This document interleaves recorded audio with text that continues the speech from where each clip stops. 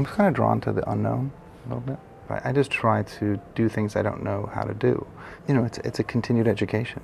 Just kind of trying to embrace something and going, I'm not sure I can do that, you know. And it doesn't mean I'll do anything I haven't done before, but, you know, there has to be some sense of, you can get underneath it and find the kind of steering wheel of why. I mean, you have to answer the question, why do you have to tell this story, ultimately? When you talk directly to artists, you can start to bring them into, hey, this is the scene, here's the character, here's what he's saying. He's saying that, but he's really lying, but right after he says it, he's like, did that work? You know, and there's all that sort of unknowing stuff that happens, and what's he feeling when he comes to the scene? Where did we come from? So everybody who worked on this film, at that point, and there were, you know, 150 talented artists, I think they all knew the entire movie and where it fit and where the character was going, and, you know, where does my scene fit into everything else, and, you know, what's Rango feeling at this moment, or what's Spoons or Waffles or these other characters, what are they about, what is their, you know, where are they coming from and where are they going.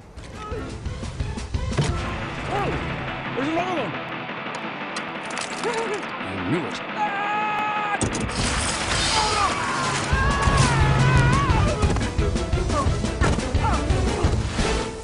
You direct animators like you direct actors, I think, you know.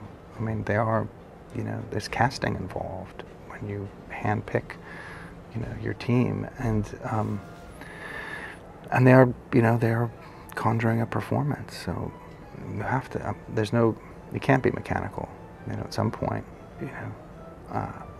They're there at 3 in the morning working on frame 272, and, you know, and I want them to go, oh, you know, I should try this, you know, this other thing, or this twitch, or this nervous flicker or something. And, you know, you kind of throw detail at something until it becomes sentient. I mean, it's like a sample rate issue. It starts out not that different than sort of Harryhausen clay, even though it's on a computer, and you just start, you know, going through frame by frame and saying there should be a little, you know, muscle spasm under the eye and a twitch here, and a flicker there, and a moment of doubt. And it's really kind of trying to get, you know, nuance in there until, at some point, it starts to become, I would say, a kind of particular reality, not, you know, not in a sense, not a reality, because we don't have squid-faced characters walking down the street every day. So you're kind of going in with a sort of theatrical reality,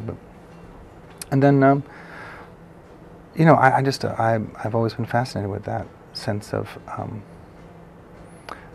like a dream logic, like it doesn't make any sense, but you kind of go with it, and I think that's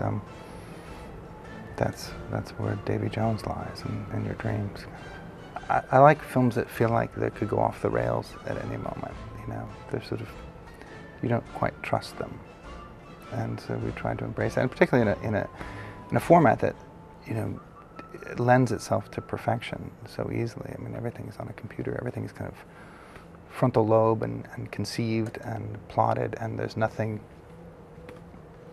really intuitive in the process, because nothing's real time. So you're constantly fabricating anomaly and also, you know, even in the story reel phase in the beginning, just embracing concepts that, you know, might be, you're not quite sure they're going to work, but you know they're, even if they fail, they'll be kind of wonderful disasters.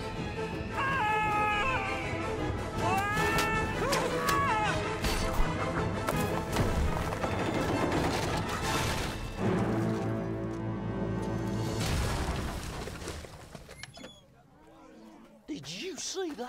What do you think, Doc?